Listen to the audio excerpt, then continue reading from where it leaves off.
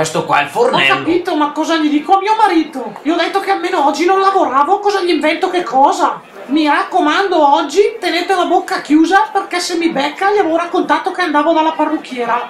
Vabbè dai, già che sono qua facciamo su qualcosa. Alla bene pasta heccia. Dai. Ciao Bella!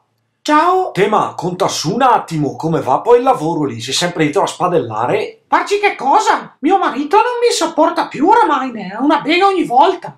Uomini, non c'è niente da fare, guarda, gli ho detto 200 volte stai fuori dalla cucina, ma ormai non glielo dico più. Poi t'ho capito, ma anche lui ci avrà le sue ragioni, eh.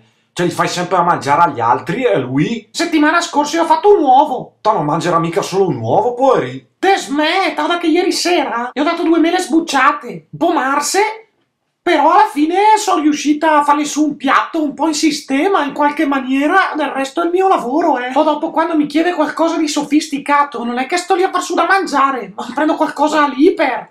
Vabbè, alla fine magari non è contento tuo marito, ma continui a lavorare.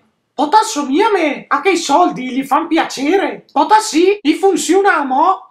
O perché, cavoli, non è facile perché una volta mi ha detto ta doi una ma, certo, l'era cafa nego che era mia partite e fa che coè. Io ho detto grazie un'altra volta. Al sen fiamat, lui, e poi dopo se ne andasse a fare i giro, sti.